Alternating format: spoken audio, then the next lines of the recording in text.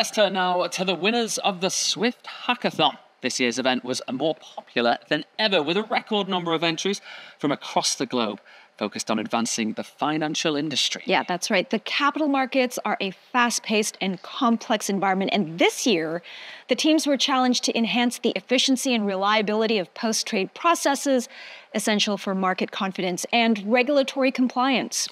The hackathon teams were asked to find innovative solutions to two challenges.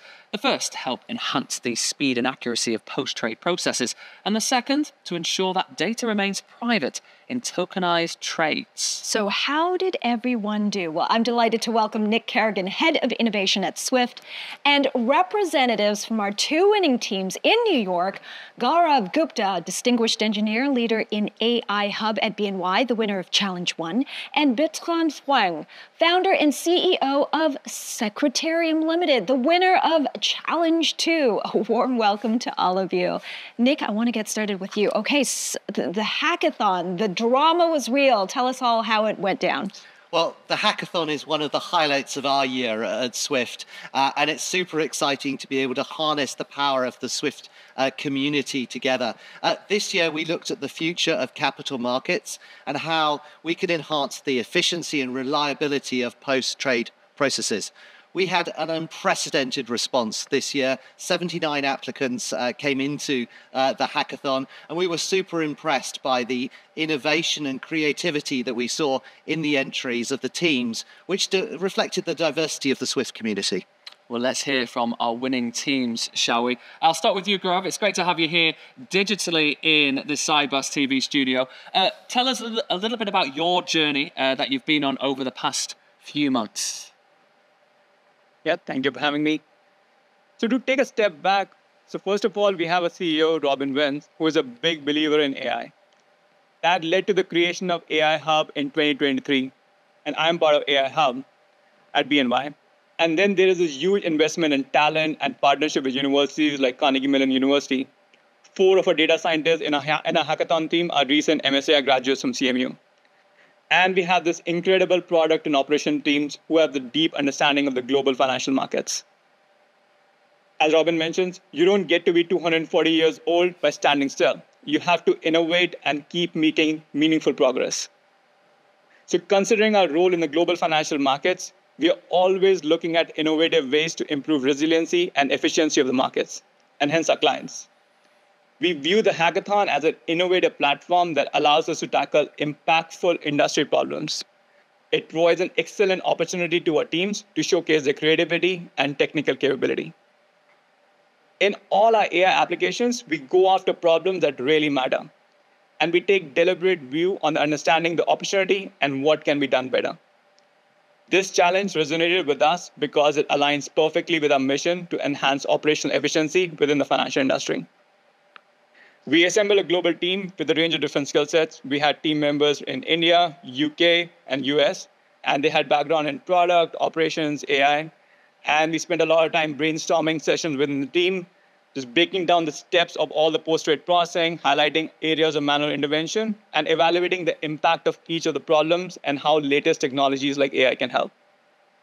This multidisciplinary collaboration allowed us to create a comprehensive and well-rounded solution that addressed all aspects of the challenge. Got it. That's a lot of brain power right there. Bertrand, I'm curious, how did your team approach the hackathon?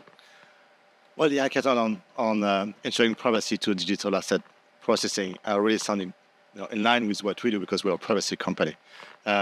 And Swift came up with this 2 weeks hackathon, which is a very short period, and that allows us to align our best engineers, in an affordable manner, to really deliver something that we believe is in line with the Swift expectation. And Swift is all about operational excellence, so it was for us very motivating to actually join this hackathon. Well, Nick, with so many teams entering this year, what was the process like in choosing a winner? How did you get there?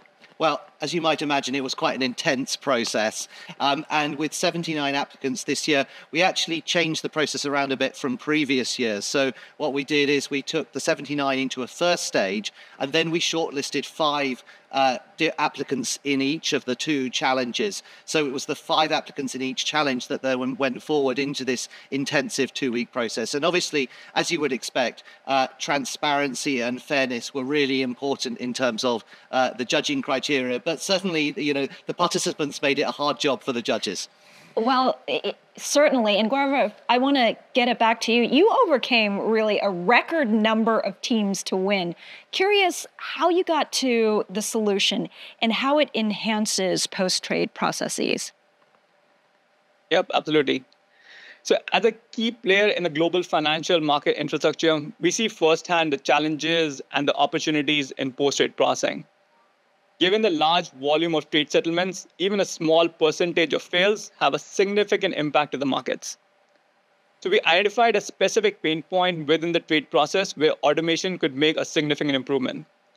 The presence of 70E narrative in inbound MT543 messages is the single biggest cause of STP or straight-through processing failures, and it contributes to 20% of all trader pairs. If we zoom out, what we're dealing with here is free-form text and instructions that we need to make sense of. And that is what a typical operator would do. In this case, large language models can make sense of the free-form text and come up with the right actions. As we are dealing with specialized domain, we need to fine-tune the model to understand the context and operations actions based on the historical data. So to address this use case, we conceptualize an AI-powered decision reapplication engine designed to enhance the STP rate for post-trade custody settlement instructions, specifically targeting the MT543 messages with the field 70E in them. The solution can be scaled to other classes of messages, which have similar narrative field, like the MT565s, 199s, 299s. And secondly, for the model to learn more complex outcomes, which can be orchestrated with reasoning using agentic workflows. And outcomes such as integrating the APIs, you can do dynamic data reference lookups, and based on more of the data, do more complex reasoning for the final updates. The solution has a lot of potential to cater to use cases where natural language narratives leads to manual actions.